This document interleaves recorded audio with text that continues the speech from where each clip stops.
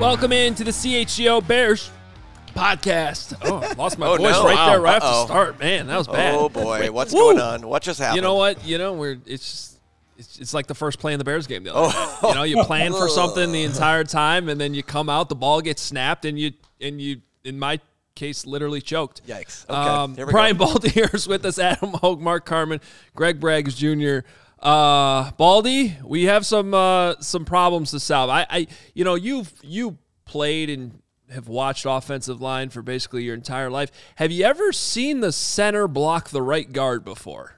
Because that was new one. They did run into each other. I think worse than that, though, was that first play you just talked about. Because if anybody's watched any series of Minnesota Vikings for the first 5 weeks, all Brian Flores does is line up in blitz zero look. And you figure out, okay, we max protecting here. They drop and they come in. If they're all coming, we better get the ball out quick. We better have a plan because they're going to have a free hitter. For that to happen on the first play of the game, whether Justin Fields knew it, was prepared for it or not, I don't know. But to act surprised, like, I don't know who just hit me. I've watched every game the Vikings have played. And I say to everybody, you better get ready for a blitz zero package because it's coming. It might come on second down. Doesn't always come on third down. It might come on first down. They're basically telling you our defense isn't very good. So we have to gamble to get the ball and to get some splash plays. And for that to happen on the first play, I almost felt like saying, I don't want to watch anymore. I'm done. How could you not be ready for that? Because that's all you saw on tape in preparation all week long. So I'm just so happy that you underlined that because, Baldy, you probably know a little bit more about football than me. I'm going to give you the edge there. And I sat there and watched the Vikings play the Chiefs, and I'm like, this is going to be a challenge. They're in the backfield all the time. Patrick Mahomes was doing all sorts of things to get rid of the football. But I was anticipating that, of course, the Bears saw this too. And then you watch the first play, and that happens, and I'm like, I don't get it. So you can't tell me that these guys didn't watch the tape. That's their job. And you can't tell me that they didn't try to convey it to the players. So, in your mind, where, if you had to guess, where's the breakdown there? It always starts at the top. I mean, that's right on Matt. You can't. He can't have his hands off of that. This is the game plan. The coach is sitting there late at night looking at this stuff. What's the best formula? How do we handle this? You're looking at that on Tuesday going, all right, we better have a plan for this. Because, and it's not like Brian Flores is springing it on the league in week 6. 2 years ago, Miami, they were 1-7. They were dead in the water. The Ravens came to town on Thursday night. All they did was line up in blitz zero. And Lamar Jackson couldn't figure it out. They won the game. They did it every week after that and turned the whole season around. Went on a big win streak, got back in the playoff, on all that stuff. It's out there on tape. To actually get sacked on that play, to actually get hit and not know that somebody's coming. Literally, I don't want to sit here and beat teams up. That's not my thing, but it was shocking to me. Because, you watch any Viking game this year. I did the Viking games and the Chargers. They did the same thing to Justin Herbert. Every week it shows up. I didn't think it would show up on the first play of the game, but maybe that's what they thought about Justin Fields and the offense. And they're like, no, you know what? They won't be ready for it. And they did the same thing to Tyson Bagent. They could have protected that kid a little bit better. And it was horrible, man. Well, the reoccurring issue on Sunday, that had Bears fans pulling their hair out was the snap from center. And that was something both quarterbacks had to deal with. Have you ever seen a game where a center, I mean, it was almost every other play, it felt like. Yeah. I've been in that situation before, but that's back when the Packers used to play in Milwaukee, and they would level the pitcher's mound in October when the season ended, except they didn't really level it. So one foot was sort of still on some mound that was there, and the other foot was down. And, you're like trying to snap it back to the quarterback, Jeff George, whoever. And, it's like hitting a clump of grass and it's just rolling back to the quarterback. But that, it wasn't, a cow pasture out there, but it always starts with the snap. I mean, it just does. So Old County Stadium getting a reference. I love it. Packers play Milwaukee. Let's go. Hey, Packers used to play twice a year there. So I played one game there. I rolled a ball back to the center. Or back Shout out Lynn Dickey. Let's go. All right. We're only a few years removed from still having baseball infields actually in these games. That's a fair point too. I hated infield. All right, so Baldy, I'm not sure if you noticed this. You probably did, but on the Justin Fields interception early in the game, the right tackle, Darnell Wright, went out to block the linebacker, and that left Daniil Hunter one-on-one with the running back, who, not surprisingly, pushed the running back right into Justin Fields. Ball goes flying up in the air, picked off. Later in the game, on Tyson Bagents' fumble, which gets returned for a touchdown, similar miscommunication up front, where the running back gets left with the 3 technique, and Bagent actually does a nice job of actually evading that guy, and then it becomes the left tackle falls down, and then the linebacker ends up stripping him. But whatever. I cannot remember, there's no way Getsy's drawing that up that way. Luke, there's no way you're drawing it up where the running back's on the D end and your tackle's on the linebacker, and definitely not the 3 technique on the running back. What do you think is happening there that's resulting in those things happening? I just can't, unless you think it is how they're drawing it up, but I find that hard to believe. Well, I mean, Brian Flores couldn't draw it up any better. I mean, it's just a game of chess, and he's got checkmate on Luke because every protection has got to have some adjustments to it. And the last thing you want is a running back. Daniil Hunter leads the league in sacks. Last thing you want is any running back one-on-one with him. Like, you got to play block big on big. Whoever, the safety is or the extra back coming, like, that's how you want to decipher it. If he comes, that's the back man. But I want my rookie right tackle on Daniil Hunter, who did a pretty good job on him for most of the day. Like, block big on big. Like, that's, to me, a slide protection, pocket protection. That's how we're going to start this game. We're going to block big on big. The backs, linebackers, defensive backs that come, they scan, they pick that up if they come. Overloads, whatever it is. Like, there's got to be a built-in caveat to your protection game so that you don't get those mismatches. Like, it's not fair to the back. It's not fair to the quarterback. It's not fair to anybody. So I'm going to go one bit of positive here, Baldy, for the Bears. Their defense seems to be getting better. There is more pressure. They're being more aggressive. The secondary is getting healthier. We're seeing some plays back there. What do you see with the Bears D? They're hitting people. Like, you saw Jaquan Brisker come and just lay in the wood in the middle of the field, coming and hitting the quarterback. Like, they look like remember, I think we started this whole podcast after that Kansas City game. It was a disaster. Like, that's a month ago, right? This doesn't even look like the same team. Like, they're playing tighter coverage. They're blitzing more, different types of blitzes. They're playing faster. Like, the whole thing looks different. Like, that was a good defensive performance. They gave up 12 stinking points, in that game. Like, that's a good performance. Division game, 12 points. You should win those games. That was a good performance. And, the defense, like, nobody likes losing. Nobody likes losing division games. Nobody likes losing at home. But I think that defense can hold their head high about how they played and how the way that they smacked people around in that game. Yeah, we had an opportunity last night to talk to Jervon Dexter, rookie defensive tackle, and it seems like he and Zach Pickens are starting to pick it up here the last couple weeks. maybe catching up to the speed of the league. But Dexter specifically talked about making sure his pad level is right, and that's been his biggest adjustment. What have you seen here these last couple weeks from the rookie D tackles? Well, it's first of all, almost without exception, it's almost like a rookie year defensive lineman. It's almost like a redshirt year. The game is completely different than the college game.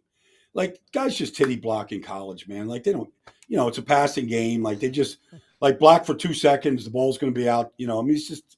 It's technique and fundamentally, it's a completely different game. It's a power game at the NFL level. You're going to get doubled. You better be able to keep offensive linemen, off your linebackers. Like, it's just a different game, different fundamentals. It takes a while to adjust. Even if you look at the great pass rushers in this game, like, none of them, Khalil Mack, Aaron Donald, you look at any of them. Look at their rookie year numbers. None of them put up numbers their rookie year. Jalen Carter in Philadelphia is a little bit of a different animal. He's just a different animal. But every once in a while, you'll see a guy that breaks through as a rookie. But typically, it takes a year for these guys to adjust and figure it out. Well, yeah, go ahead. No, I guess that's encouraging that there's still, that those guys. This is one thing we talk about here in Chicago. You are allowed to get better as the season goes along. That's you are allowed to improve. So hopefully that continues to be the case. I do want to swing back to the offense, though, because I think we have to talk about this quarterback situation a little bit. I think the worst part about this Justin Fields injury was that it was totally avoidable. Yes. Right? Like he had probably 3 different opportunities to get rid of the ball before he finally did, which was too late. I timed it. It was 6.87 seconds, which is just that doesn't exist in the NFL unless you're 30 yards downfield running with the ball still. So what was your take on that play, and I guess where the Bears go from here? Because it sounds like we know he's going to be out this week, and he might miss some more time than that. Well, after, back-to-back weeks where we saw, marked improvement in how he played the game, I thought he went backwards last week. I thought he froze a number of times where there were, real options to make throws. I don't know what he was looking at. I can't pretend to know. But he went back to kind of being in that freeze mode where he just can't get the ball out of his hands, whatever it is. And on that play, everybody's got to have the clock in their head. These quarterbacks, especially if you're mobile, you don't want to just take off and run. You want to be able to trust the protection and let the plays develop. But I even thought he had plenty of opportunities and other plays to get the ball out faster and to open receivers. And you can see the frustration in some of the receivers that feel like they've won the route, they're in the right spot, and the ball's not coming to them. And I can't speak to what he was looking at, what Minnesota was doing that was confusing, because I don't think they're a very confusing defense. I think they got real holes in their defense. So that was disappointing. Okay, so Tyson Bagents starting here, Baldy. I sang a song for him, Secret Bagent, man. It's made huge waves across the country. I'm sure you've heard it and you love it too, but you just haven't talked about it with me. That's okay. All right. Thank you. Yep. So I mean, I can't even pretend to understand, to know what that would sound like. But yeah, no, it doesn't. You don't want to know. It's not good, yeah. but there's passion there. He went 13 for 14 in the preseason. When he got an opportunity to get out there last week, I mean, DJ Moore had 1 catch. He finished the game with 5. Tyler Scott hadn't seen the football in a while. He got a couple of catches. Velus Jones got a ball. So I'm optimistic here that this guy sees the field at a high level for a dude who's a rookie, let alone a rookie coming out of Division II. Albeit with all the records, most yards, most touchdown passes of anybody who ever played college football, if you take all the levels. What's your Baldy set a fair expectation for Bears fans for a guy like that? Even if you think great, what should we expect to see on Sunday? Well, every rookie quarterback that looked pretty good in preseason has struggled when they got a chance to play so far this year. Aiden O'Connell, Dorian Thompson-Robinson. Like, as soon as the speed of the Sunday game came, they struggled. Now, Tyson Bagent looks like, to me, if I had to make a comparison to him right now, early, he reminds me of Gardner Minshew. If he drops back and it's his third step and the ball's supposed to go to the flat, the ball's going to the flat. He knows where to go with the ball, I think. I think he sees the field pretty good. If he starts to have to go through a progression Like, I think things could get cloudy in the middle of the field for him. The problem is the best defensive player in the league is coming to town. All right. And so Max Crosby is like, that guy is just different than everybody else. Nobody can block him. Nobody. And so I don't know what the Bears' plan is, but he's the best defensive player in this league right now. Nobody, and he plays every snap. He's never on the sideline, ever. So they better have a plan for him, because I didn't feel like they had a great plan to protect Tyson last week against what they were seeing, especially when they were running the ball pretty good. Dante Foreman is a good back. Everywhere he goes, he runs the ball good. Everywhere. Like, he's a good back. Like, it would be helpful, providing the game is, in close like it was last week, to help the quarterback out, and not make it so difficult where he's in empty sets and zero blitzes are coming at him, and like, help the kid out. And especially with Max Crosby, because like the Patriots thought they were double teaming him last week. What the Patriots did wasn't a double team to Max. Like, he'll beat that every time for a safety at the end of the game. So I just happen to be friends with Max. I'm almost forced to watch every game for him. He wants the feedback. I'm just telling you, this is the best defensive player in the league. And so he will make everybody that's ever watched any Monster of the Midway proud of the way that he plays the game. They better have a game plan for him. Are you suggesting that they don't use the running back to block him one-on-one? Ever. Like, don't put Cole Kmet on him. Cole Kmet will be slapped to the ground before he even blinks. Like, don't put running backs and tight ends on him. You better, like, chip him, cut him. You better have a guy that's free looking for him, because he's coming, and he's lining up on the right side, and he's lining up on the left side. He's an equal opportunity abuser. So you better have a plan for the guy I call the Condor. Like, nobody plays the game like that in this whole league. Yeah, well, maybe moving the pocket away from Max Crosby might help too. But you're preaching to the choir when it comes to running the football being the best medicine they can have for a rookie quarterback. My question to you is, there's some, people are trying to decide whether or not Tyson Bagent has the arm strength to, complete all the passes and all the, obviously through the interception to lose the game, he was kind of thrown off his spot. That's part of it. But do you think he has enough arm strength to complete all the passes and make all the throws that he needs to make as a quarterback? No, I don't. I mean, I think he's serviceable. I think he can be a backup. I think he can win a game for you. I think he can do a lot of those things that you want from your number 2 or number 3. But there is a different level of arm talent you need to defeat the best defenses in this league. And there's 6 or 8 defenses in this league that challenge the receivers, what Cleveland just did to San Francisco. Like, you need elite arm talent to win some of these games and win some of these, to, put the ball where it's got to be put. Never mind the weather conditions that are all going to start to change here real soon. No, I think it's going to be an issue if he's in there for a long time. So how much, just bouncing off of that, how much that he throws, gets the ball out of his hands quickly, throws with anticipation, kind of helps, offset that maybe he doesn't have the zip of the best quarterbacks in the league? No, look, there's a certain way that he has to play to be successful. And what you're describing is just that, like, get the ball out quick, see it quick. The feet got to be set.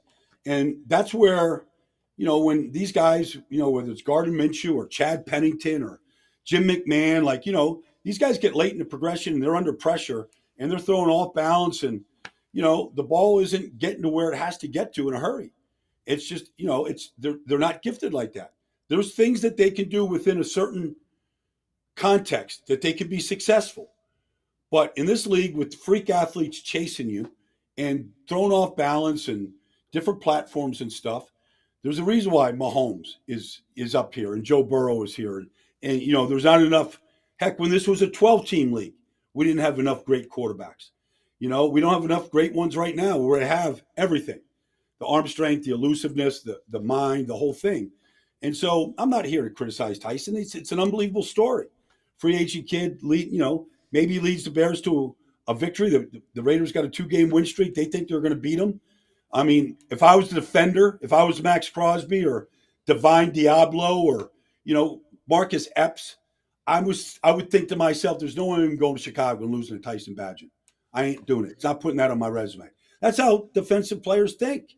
Like, we're not losing to this kid. So, Tyson's got a chance. Like, the Raiders think they can get over 500 this week. It'd be great to destroy what might be just a myth. The entire chat right now is saying that I'm throwing up in my mouth because I'm a Bagent guy here, Baldy, and you just ruined my No, but like I'm a fan of the kid too. Like, we all want that story. It's Rudy in some ways. We all want that story to happen. So I'm rooting for the kid too. I'm also yelling at the screen going, protect the damn kid. Like, get him out of harm's way. Like, come on. That's why I looked up like who we played last year on October 15th. Millersville College. Like, come on. He was at playing Millersville for homecoming last year. Like, come on, give the kid a chance. I've never heard of that school. Millersville? How did that turn out? How did Bagent do against Millersville College, 5-3. Like, he was all world. Like, he was, he was Playboy All-American. Baldy, last thing I have for you. This is more of a big picture question. I realize the Bears have a ton of needs, but if there's one thing, like one position that you could fix that would make like the biggest difference for them, what would it be? Well, the best teams in this league right now are putting almost all the resources into their defensive line. You look at Cleveland, Myles Garrett. You look at San Francisco. You look at Philadelphia. They're paying and drafting defense. You look at what the Jets just did to the Eagles. Like, they've just drafted defensive ends in the first round back-to-back years, in addition to Quinnen Williams with the third pick in the draft. I want a bona fide stud defensive lineman. I don't care if it's a defensive tackle, if Aaron's Donald, if it's a defensive end. Like, I need an elite dog up front. That's where I would go. So Jalen Carter. Got it. Yeah, well, pretty much. All right, Baldy, here's my last one for you. Let's just say that the Bears, regardless of Bagent, are sitting there like, okay, Justin is – because we've been having this conversation. We've asked Baldy this question 3 weeks in a row now. It's not the same. No, it's a different question. I'm saying the Bears are – I don't think this is going to happen in any way, shape, or form, but I just want to get your opinion. If the Bears were to trade Justin Fields right now before the deadline at the end of the month, what do you think he's worth? Well, I don't think you're getting a first-round pick for him right now in the middle of the season. I don't know who would trade for him. And I'm not denigrating Justin. I'm just saying you're going to have to pay him, second contract money, okay, and give up assets to get a guy who's gotten hurt 3 years in a row, all right, and has yet to put a winning streak together, although it's not all his fault for sure. But I don't know what you would get. I mean, I can't see that hypothetical being done right now. But, I mean, if a team – is looking, if they say the Patriots need a quarterback, like, I don't know that they would do this. I'm pretty sure they wouldn't do it, but they need a quarterback. So let's just say the Patriots are in play. Like, the Patriots don't want to pay that next salary for a guy that is yet to really prove that he can stay healthy, that he can lead, that he can win games late, all that stuff. Like, they might like the talent and the age and the athletic ability, but I just think there's too many question marks still to say, okay, not only are we going to trade for you, we're going to give you this $100 million contract or $80 million guaranteed or $150, whatever it is these days. Like, I just can't see that being done. So a third rounder, really, like second, that's. And even if you give them the third, the compensations, you probably could agree on that to some degree, but the contract is going to be prohibitive. Yeah. Because I don't know, like, the Giants just gave Daniel Jones $40 million. They have regrets right now, the way they're playing. So you have to, like, if you're going to give that second contract to any player, you have to know. You have to know that this guy is the guy. And there's no way you could say that about Justin Fields right now. I like Justin, but I don't know that I would pony up second contract money to say, because you're not going to rent him.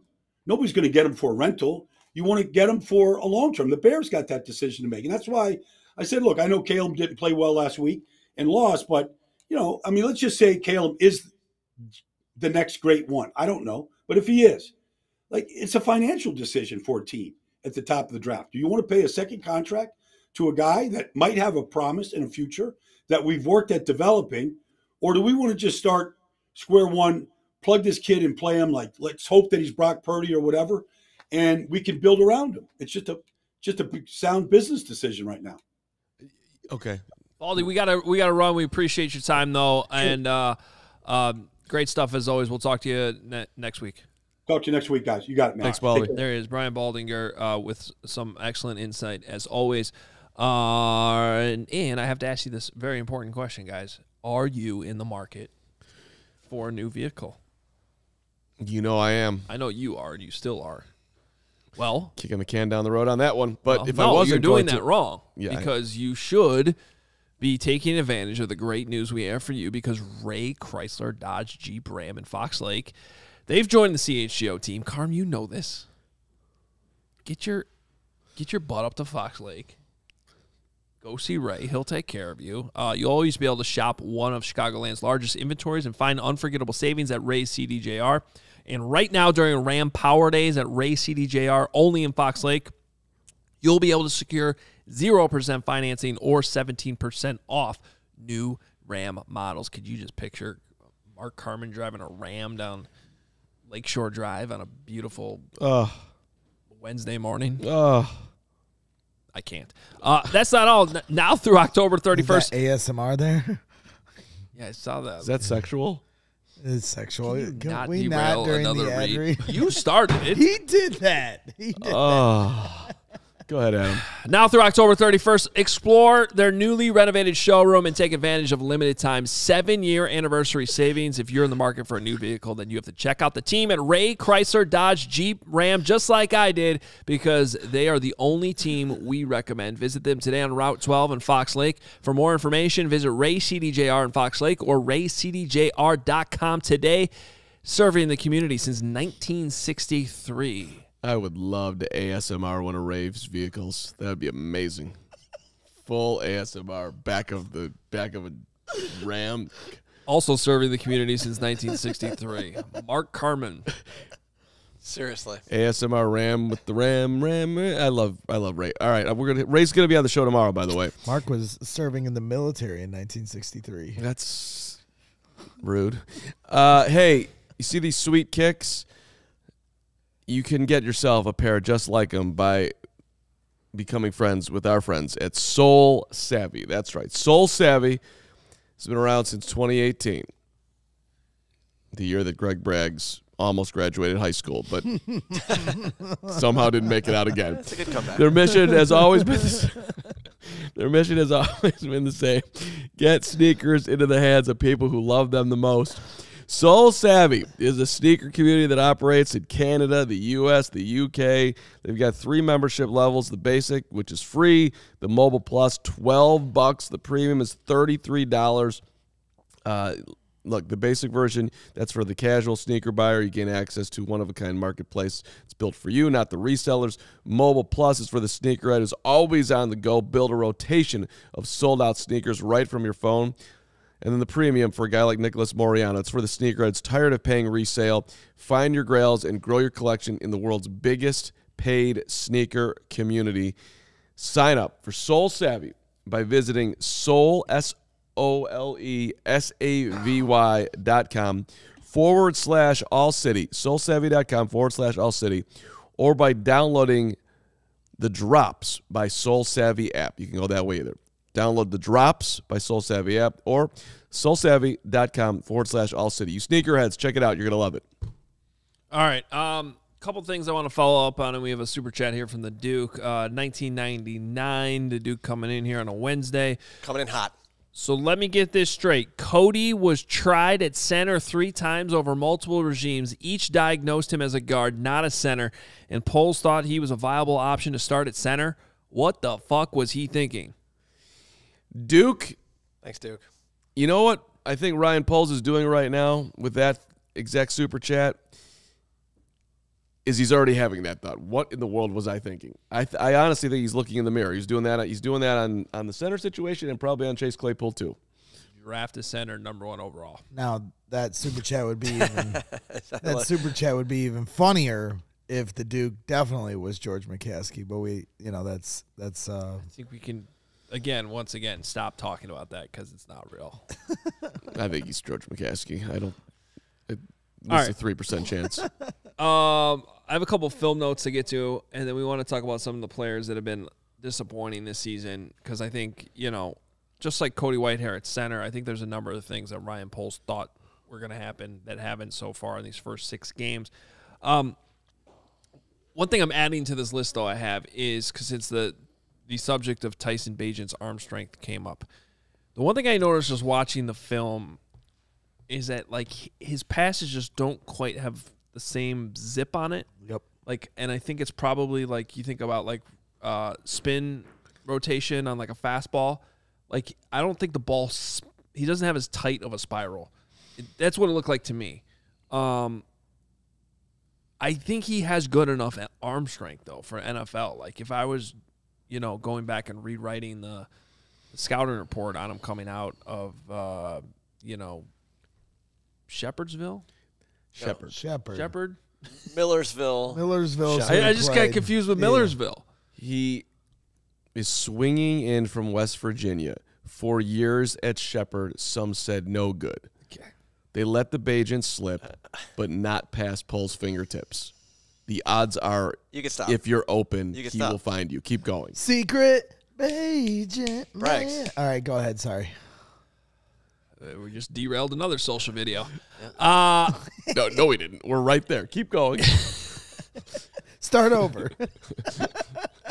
Regardless, I think Tyson Bagent has NFL arm strength. I don't think it's as good as Justin Fields. I think it's fine. What matters more to me is touch and accuracy. And there was one play where I think he made the wrong decision. It was 4th and 3. I don't know why he was throwing that harder pass towards the sideline. To Tyler Scott. But that's actually a good pass. It was a sick pass. It was accurate. It was the wrong decision. It wasn't where that ball should have gone on 4th down.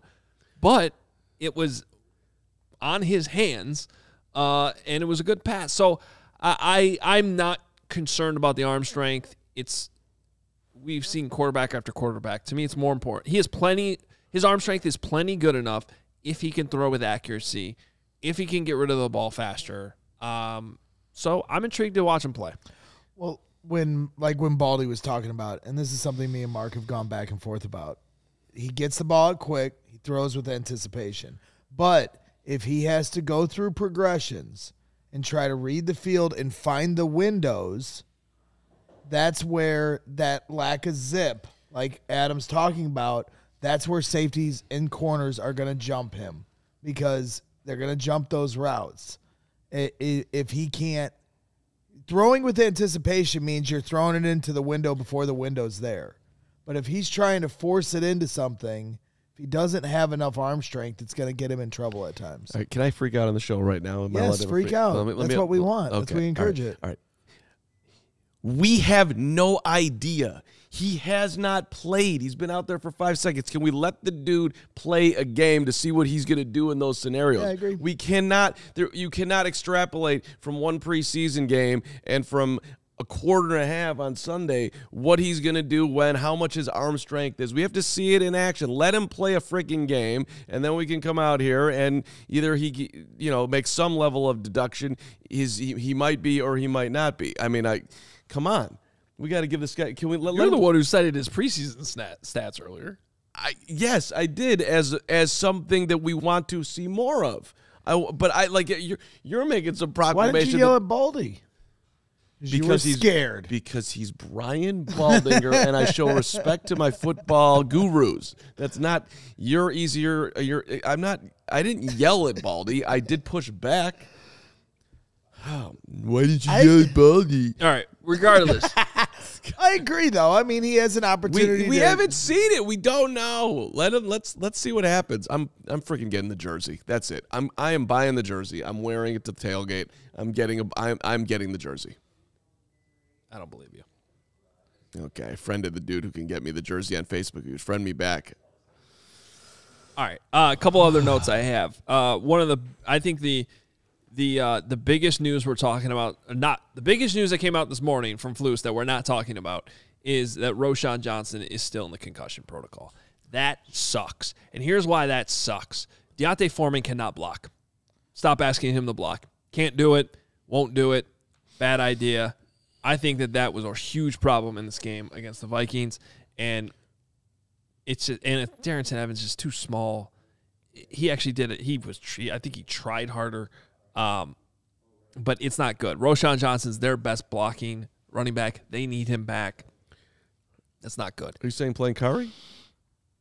Play somebody who can block. Well, that's your option. Yeah, that's probably I don't know. But then that takes away from the running game. So then do you need maybe two backs back there more? I mean, you got to do something.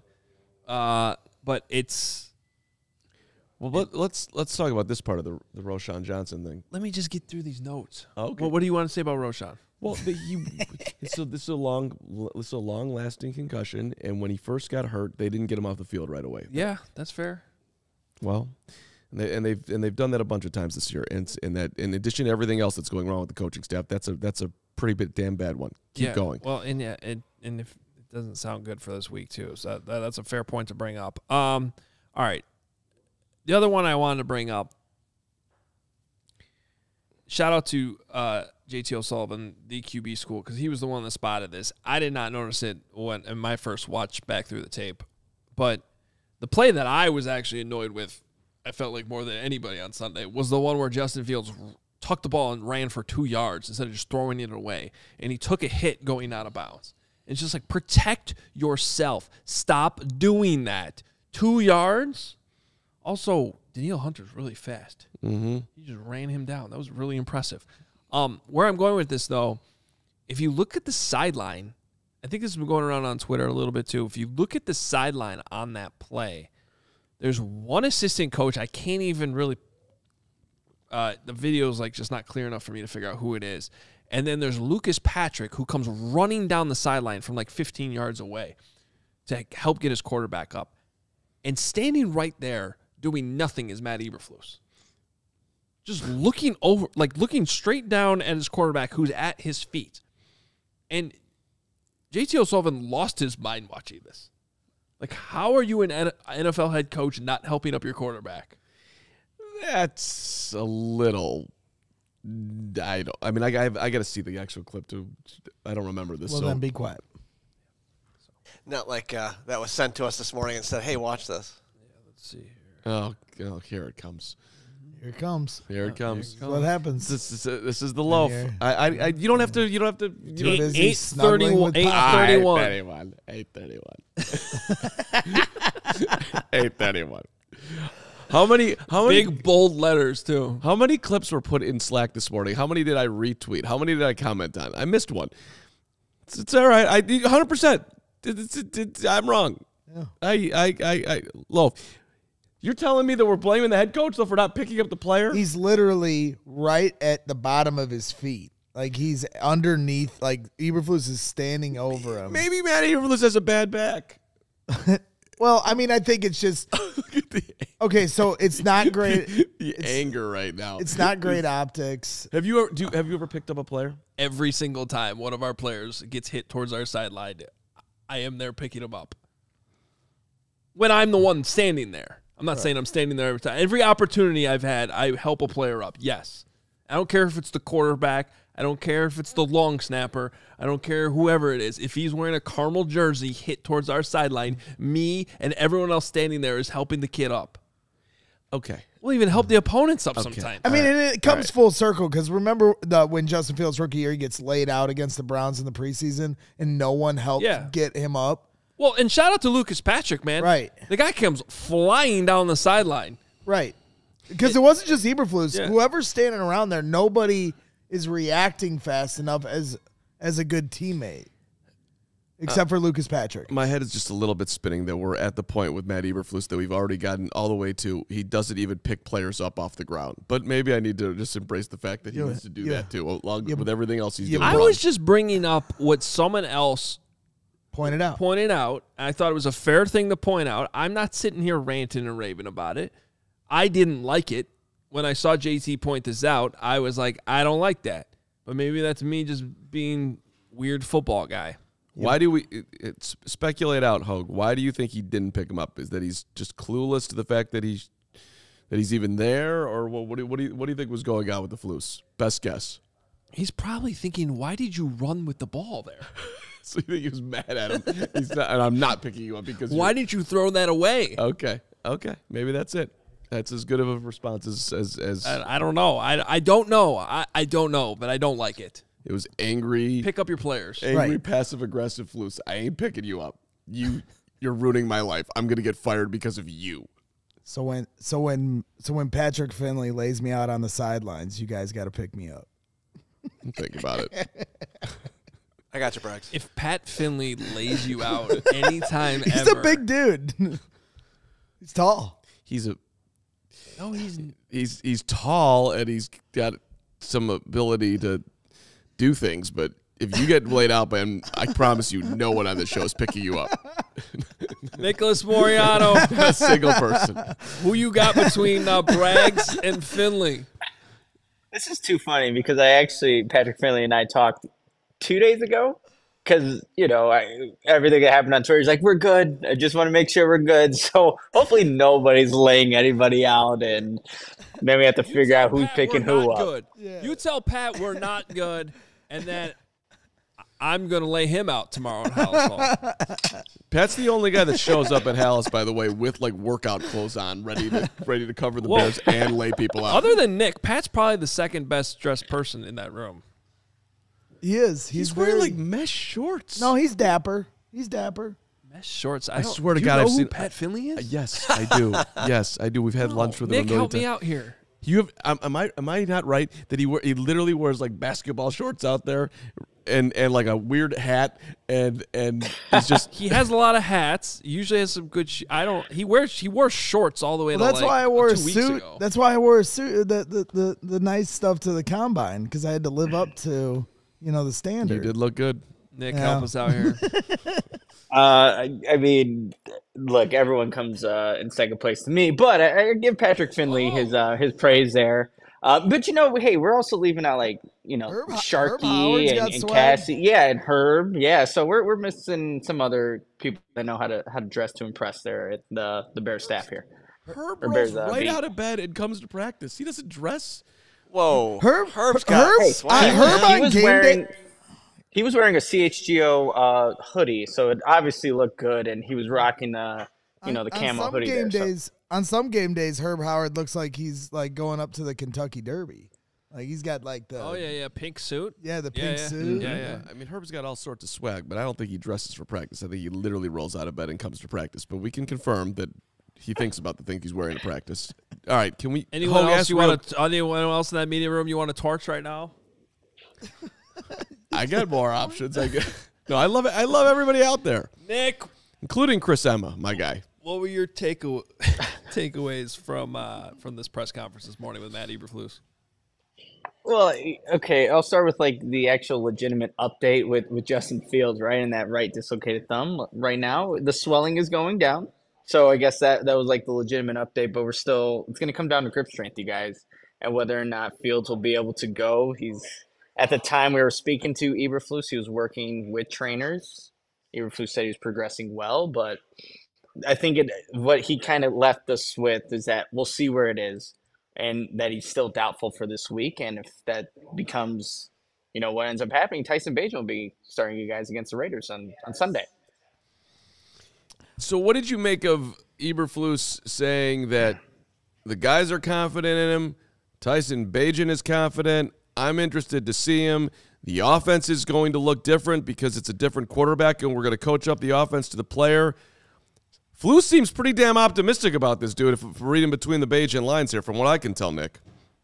Yeah, and I know a lot of Bears fans had their issues with that. Like, so now you're going to cater your offense to your quarterback. So has that been the case for what you were doing offensively for Justin Fields? But it makes sense, right? You want to cater to your quarterback's strengths, and we know that Tyson Bagent likes to get the ball out quick.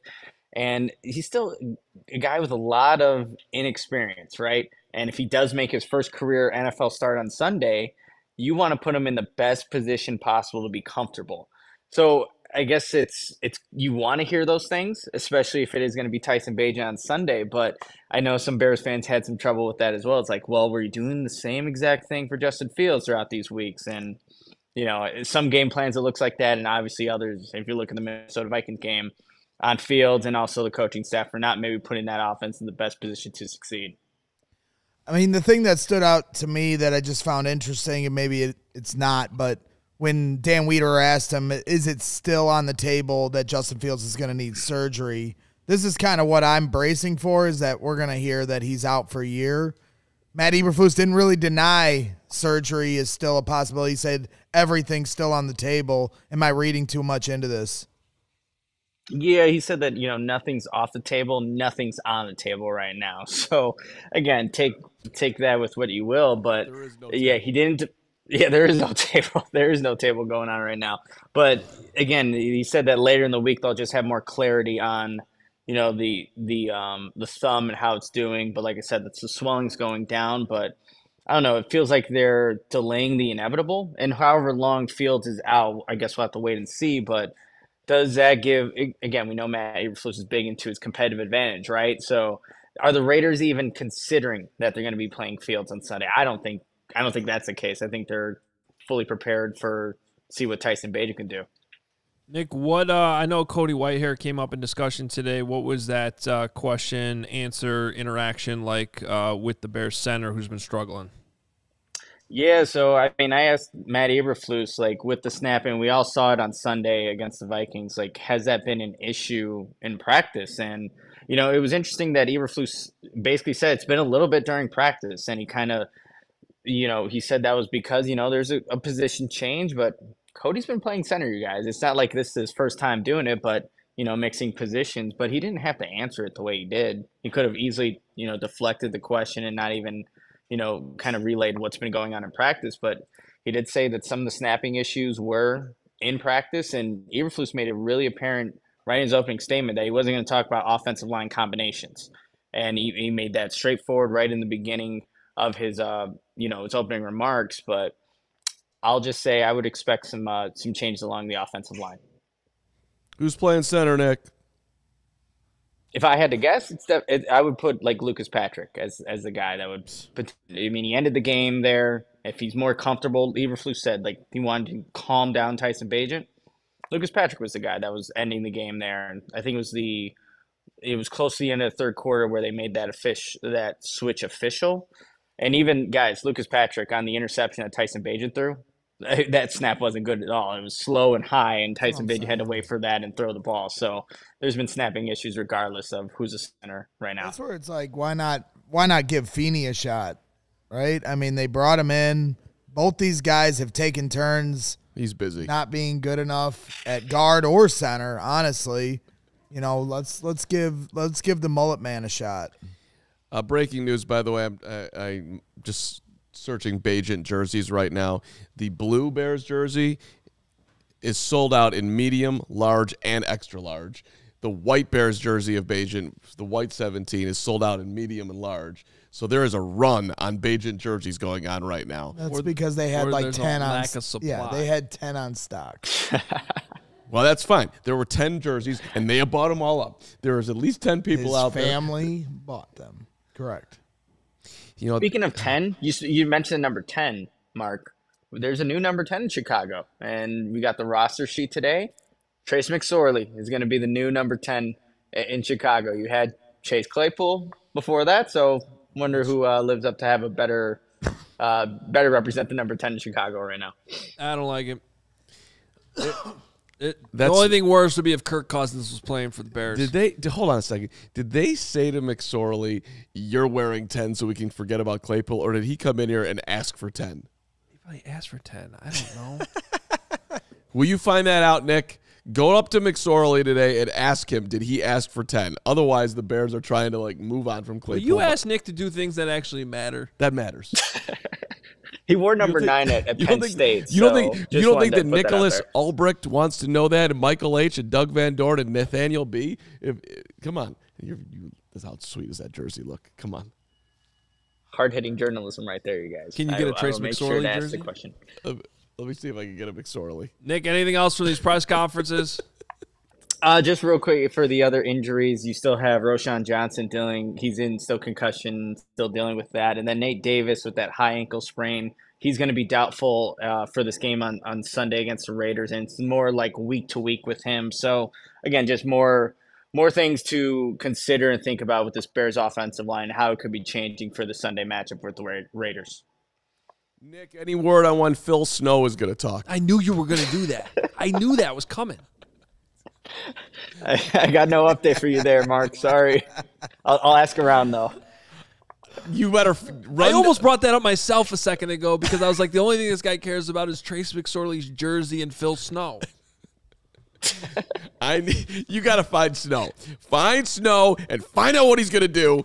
Get on the case. Snow's leading us to the promised land. Where the hell is Snow?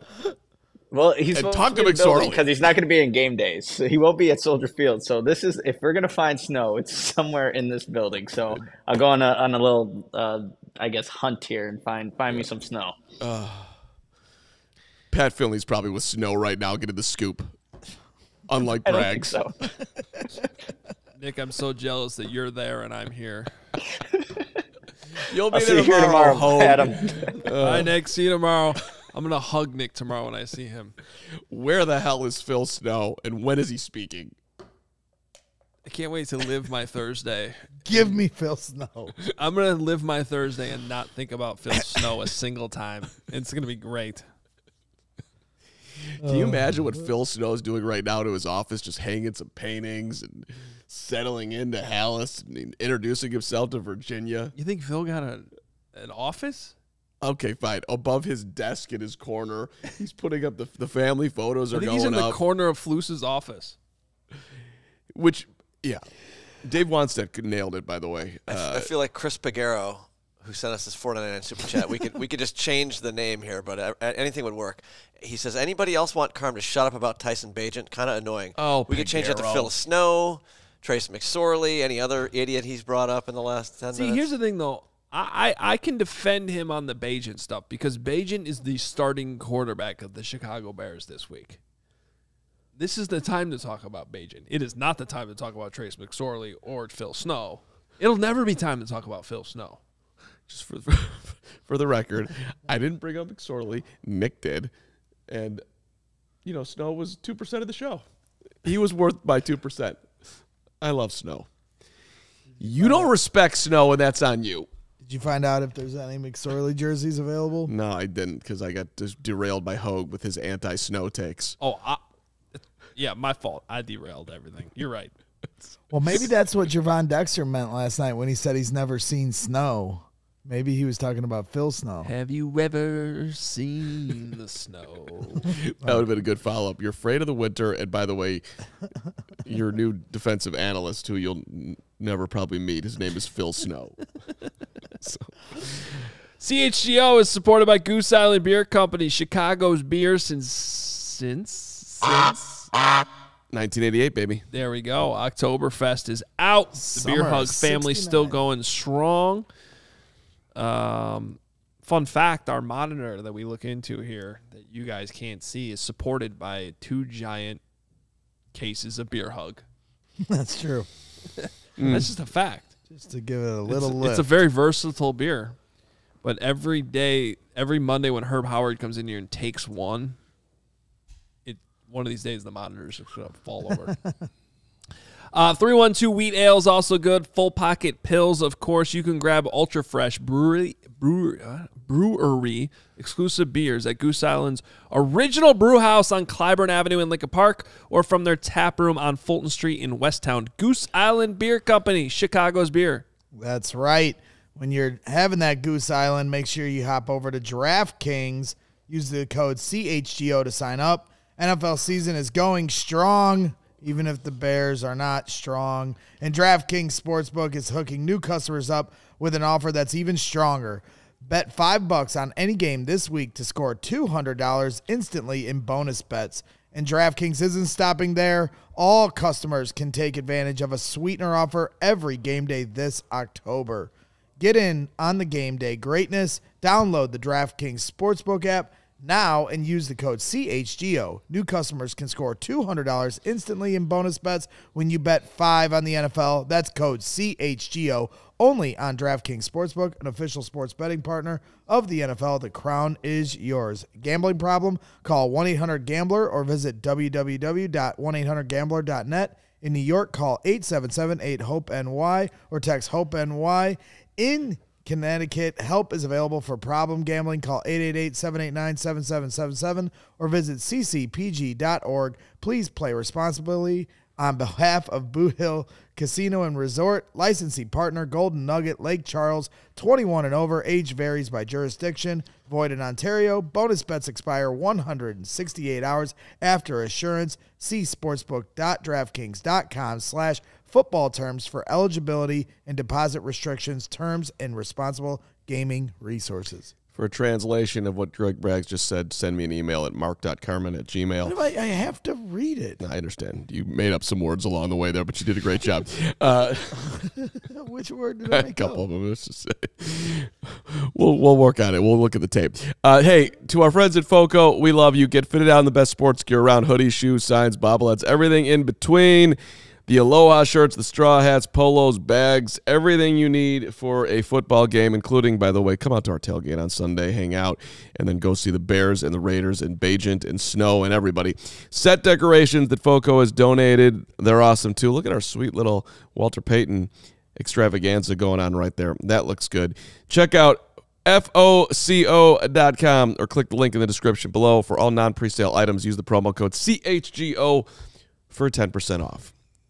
Our guy, the Duke's, having a little bit of a breakdown and some issues with Ryan Poles today. 1999 super chat here. So much confidence in his coaches, but not enough to draft the Elite 3 technique who fell to you on draft night.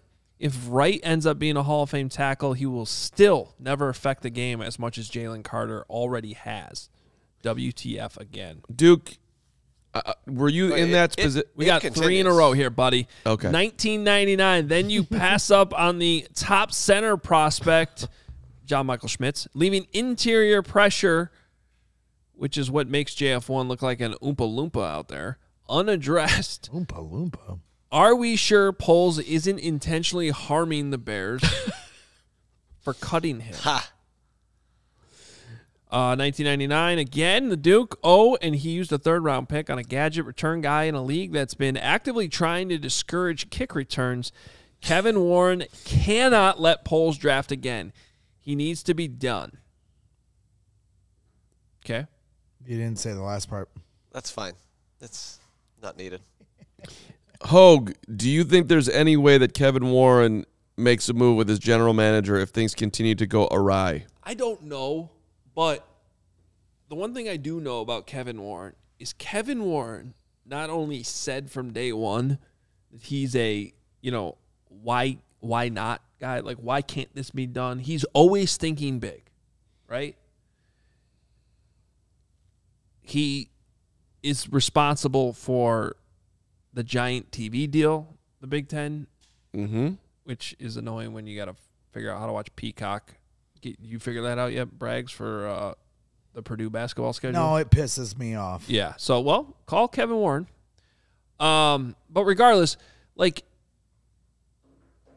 I am in no way reporting at all that this was ever be a possibility. But I'm just giving you an example of some of the things I would when I think of big ideas that could ever be in Kevin Warren's brain. I think of you think Peyton Manning would ever want to run a team? That's the type of stuff I feel like goes through Kevin Warren's brain when he's like, how do I truly fix the Bears? He cannot be looking at this. What are we, even 8 months onto the job? It's really only 6 since he officially started, 6.5. And thinking that this is acceptable. I just don't think that's who Kevin Warren is. So I don't know if he's willing to make a move on the GM. I would tend to believe that, right now, that would surprise me. But going down this recycling, every 3 years, let's start over thing, and again, if you're going to go into another situation where you're drafting a new quarterback, shouldn't you have a new coaching staff? And then you can even make the argument that, okay, let's just reset this whole thing. You could make that argument. You could. So what's the greatest thing that the Kansas City Chiefs as an organization has ever done? Draft Patrick Mahomes. Right. Traded up to do it. Drafted Patrick Mahomes ahead of Deshaun Watson, the whole thing, right? Well, who was a part of that organization at that time? Ryan Poles. I know. I was trying to think of a snarky response that wasn't Ryan Poles. I'm just saying look, you could make the argument like that Kevin Warren could play this out, and if the Bears get in a position where they have the number 1 and the number 2 overall pick, let's just say that dream happens. Am I going to allow Ryan Poles to do this? And if he decides that he doesn't, then Damn it. Matt Nagy was the answer. Yeah, there it is. Why didn't I say that? There you go. My point is that you could, if he wants to be all bold, and Peyton Manning's a super interesting name that you just threw out, he could say, let's reset the whole thing and give him the 1 and 2, and let's roll from there. However, you would be looking for somebody who would make the right quarterback choice, and Ryan Poles was a part of an organization that did that. Now, granted, there's a lot of other things that he's done wrong, but I just have a hard time believing Here's that. another one. Bill Belichick, you might get fired by Robert Kraft. Do you have any interest in running a team? I'm throwing out total hypotheticals here that I think that's how Kevin Warren's brain is wired. If I'm going to fix this, how can I do it in the biggest and boldest way? Bill Belichick's made some really weird. Go ahead. I do think it makes most sense in theory to just get rid of all three. I've said that for a decade now, all the way back to when they got rid of Phil Emery and Mark Trestman and didn't get rid of Jay Cutler. It was stupid. But in reality, I do not think that Kevin Warren is going to fire Ryan Poles. He's going to make it through this. He's going to give Ryan Poles an opportunity to draft his first quarterback and have another shot at the head coach. A lot of people try to, excuse him for the first coaching hire because, it was quote unquote, thrusted onto him, Matt Eberflus, because of how quick the turnaround of the hire was. I don't. That's on Poles' resume, but at the end of the day, I think he's going to get another shot at a head coach and a shot to draft his quarterback. And I'm just going to continue to dream that Jim Harbaugh is the head coach and Greg Roman is the OC. And maybe Kevin Warren's relationship with the Big Ten and Jim Harbaugh maybe will help get George McCaskey to see the light on that proposition. Dream a little dream with Greg. It's been a journey today. We're all singing now? This is ridiculous. So. It's rubbing off on me, but at least I'm better than he is. No, you're not. That's not true. That's just an insane You just tried comment. to slide that in there. No. I mean, Carm's definitely the better singer. Oh, goodness. And that's solely because you're terrible at singing, Hoge. Wow. Not because. I didn't realize Carm was so good. Wow. I'm not saying he's good. That's what I'm saying. I'm saying it's just you're that bad at singing. If you go all the way back to when I was 9 years old and people were just complimenting my singing voice and the way that 42. That's right. And when I stepped up in choir at Edgewood Junior High School and was a massive player in the second row. When he was at the Enchantment Under the Sea dance. And when I was at the That's Jimmy right. Tony, $2. Don't kid yourself. Floose will be back. Jimmy Tony, I'm not ruling it out. I'm not ruling anything out. If they let these guys draft a quarterback with the same coaching staff, then I will be disappointed in Kevin Warren. Because that's just doing what they've done here for years. I think they will. I think they will. I think they'll get rid of everybody. I mean, he got rid of Claypool like he did. He could have let that. You're saying Poles will get rid of the coaching staff? Yeah. Okay. I'm sorry. I don't know. We'll see. All right. Any other super chats? Nope. We good? Hey, hit that subscribe button. We appreciate it. We did reach 40,000 YouTube subscribers. We're really happy about it, but we want to get to 50. So 50. we need you, our loyal CHGO viewers. Some of you diehards, hopefully most of you diehards, to help us out. Send the link, spread the word, send it to a Bears fan you know. We appreciate you doing that. Tell them to hit the subscribe button. If you are not subscribed and you're watching right now, please hit that subscribe button. Please hit that like button as well. We are back tomorrow. Watch the Javon Dexter interview, too. Yeah, that's from last night. It's different times, so you might not have seen it because you're used to watching here. But the Javon Dexter episode from last night is right here on the YouTube channel as well. Go ahead and find it. Very, very bizarre moment with Braggs and I eating chicken wings. Yeah, we'd skip over that part. I don't know why I was sitting in Greg Braggs' lap by the end of the show last night, but apparently I was. That was the weirdest part. I think it was one thing that you guys were eating chicken together and like talking about it in a very weird way. We love chicken. But there's this giant table, and you guys are like basically in each other's laps. I don't understand that. Apparently, I want to be close to Greg. Well, you could do that offset because we got. Bye. We all silly like the mayor.